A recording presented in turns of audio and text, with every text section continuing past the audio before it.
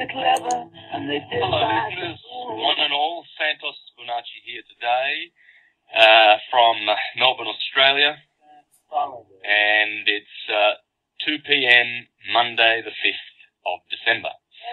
Today I have a special guest with me, and he is Danny Wilton, and we're going to be talking to Danny about his very interesting discoveries having to do with the Orion Nebula in some of the churches and cathedrals of Europe, etc., and the discoveries, very, very interesting discoveries that he's made, and posted some videos on YouTube about this.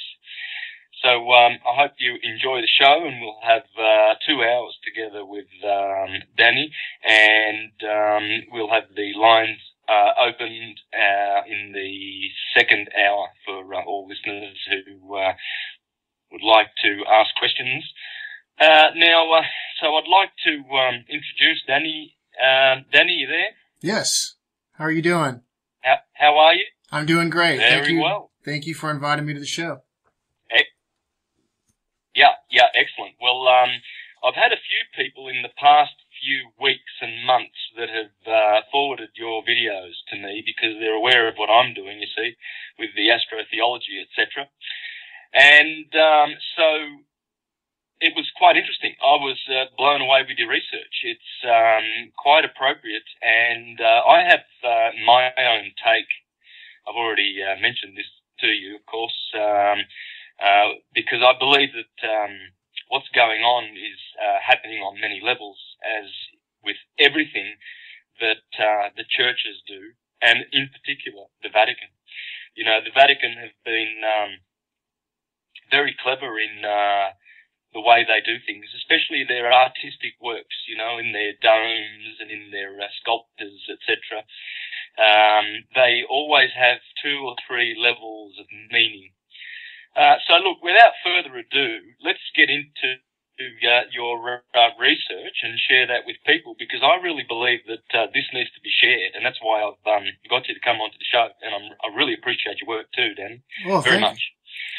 So perhaps we could start with a question. How about if you tell people about your path, your journey, what led you to this discovery, etc. Thank you. Sure.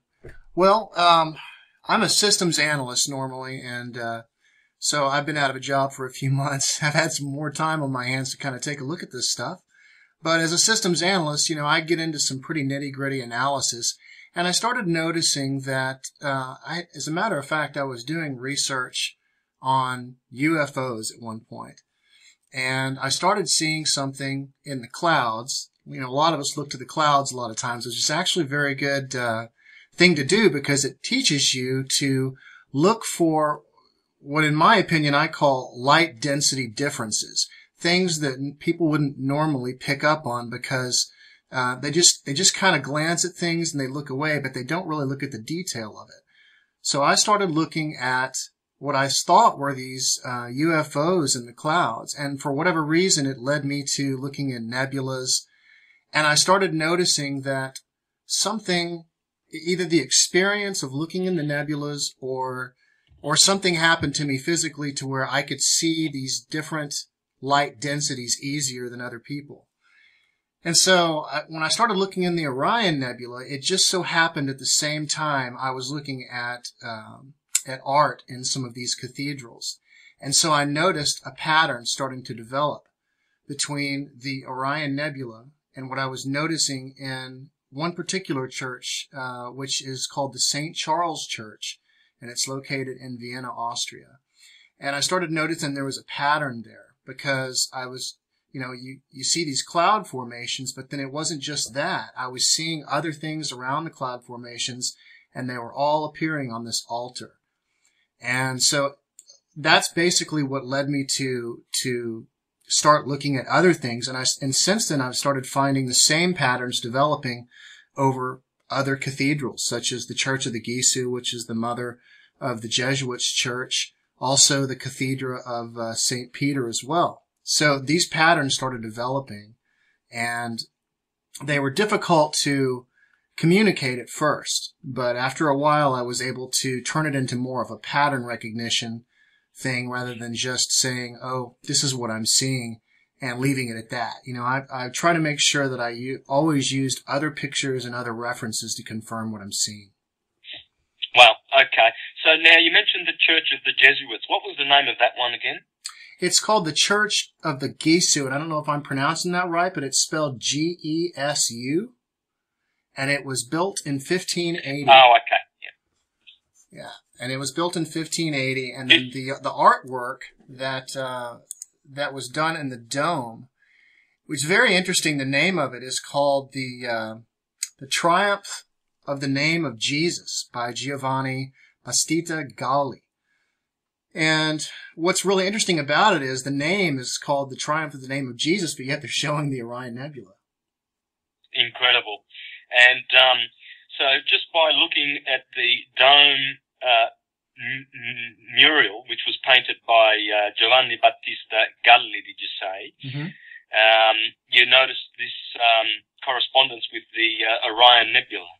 Right. If you take a look at the this particular cathedral and that dome, what you notice are these the same pattern formations that I always see. There is a cloud formation on the left side. There is one on the right side. You always have this bright area that's right in the middle. And then above all of that, you always see this dome or this arch. And so if you follow the right cloud and then the arch over to the other one, you see the exact same thing. And the detail inside the one in the Church of the Gesu is so detailed that you can actually see there's a center part of the cloud that has a black hole in it that almost identically matches the one that I see in the nebula. And so this same pattern is developing. There's actually one picture I show where I have 4 or 5 of them all together for each of the things that I'm seeing. So you can really kind of get an eye of, yeah, that's pretty much the same thing on all of them. And this actually goes. Yes, I noticed that. And, yeah. I was going to say the arch that you see above the clouds. It looks like an outstretched, a man with outstretched arms, doesn't it? Yes, it does. And there's actually other pictures as well. In fact, on my Facebook, I just added a picture that shows what I'm seeing. If you're not looking at these altars showing that particular picture, there's still other pictures out there that show the same thing depicting the Orion Nebula. And what it typically is it's typically this Christ archetype. And then above his head, you see this dove.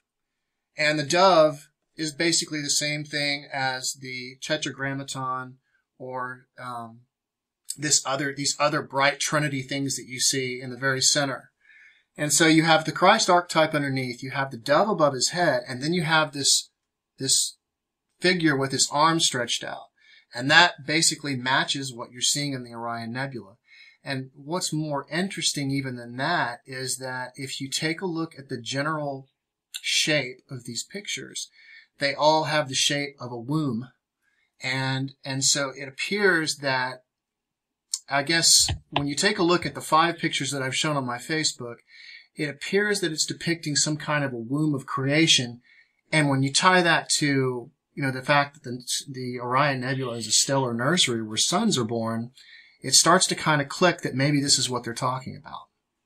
Yeah, it seems to indicate, it seems to be pointing to something, doesn't it? It's always sort of pointing to this focal area where light seems to be emanating, and you have all these holy figures standing around, and it seems to be saying, well, I mean, this is Orion, where all the glorious stuff happens. Now, what really impresses me about this, Danny, is the fact that in my video presentations, I'm always pointing to the fact that in the constellation of Taurus, we have the Pleiades, you have the Hyades, you have Aldebaran, and you also have Betelgeuse, which are 2 red stars. Now, there are only 4 red stars in the sky, in the heavens. There are only 4. Now, there are 2 in the sector of Taurus, one in Taurus and one in Orion. So it's very special.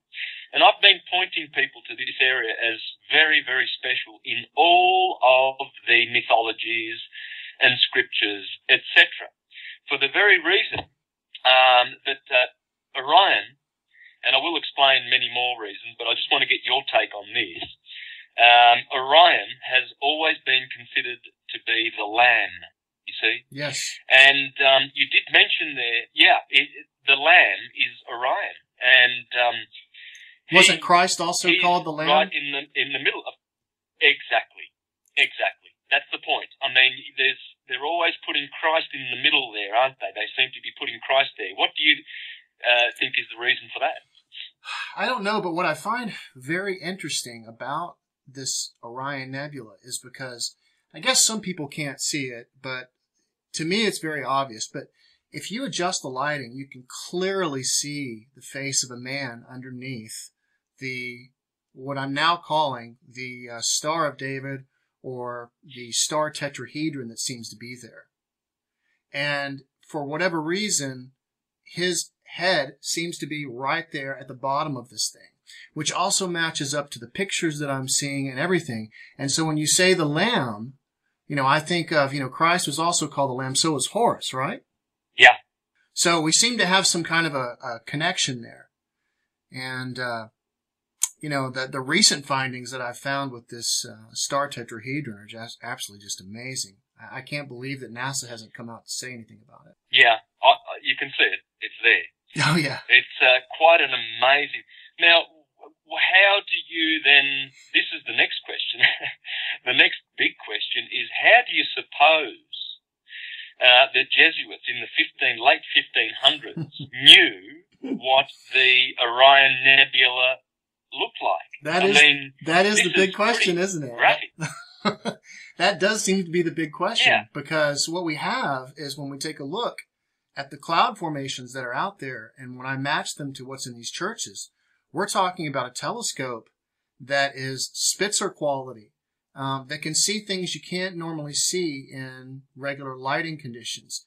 And the first pictures that were taken in 1880 of the Orion Nebula. And if you haven't seen those, they basically look like the outer shape of it, just a white blob. There's no way that you could see those cloud formations on the inside. So the question is, how were they able to see the level of detail in those things in, I believe it was the early 1600s when the Church of the Gisu came out with their version of what I'm seeing as Orion. But that question still lies there. Either we're talking something strange. I mean, no matter how you look at it, we're talking something that's odd. It's either time travel, or they got a hold of a picture from some ancient civilization that's already been able to see it, or someone gave them a picture of it. Or we're talking about some kind of channeling or something like that. But nothing normal makes sense here. No, that's for sure. You would think that they would have to have had a very, very powerful telescope, since it was only invented in 1630 by Galileo Galilei. So, and I don't think they've had powerful telescopes enough to see that nebula. No, not like that. I don't think so. I mean, unless they had technology that we are not aware of, you see, because that's a possibility. That is the logical explanation, isn't it? But of course, we don't have any evidence that they did have telescopes of that kind of capacity to film and take photographs of the Orion Nebula like that, like we have now from the Hubble. Well, something really interesting about the history of Galileo, when he actually was looking at the stars around the Orion system, he never noted the nebulous part, which is where the Orion Nebula is. And, of course, he faced the Inquisition in, I believe, 1618. And then the first published version of whatever the Orion Nebula was actually published by Jesuits. And it was known, if you go to Wikipedia, you find that the first published version was quite ambiguous. They didn't really want to disclose much about it. And, and even if you look outside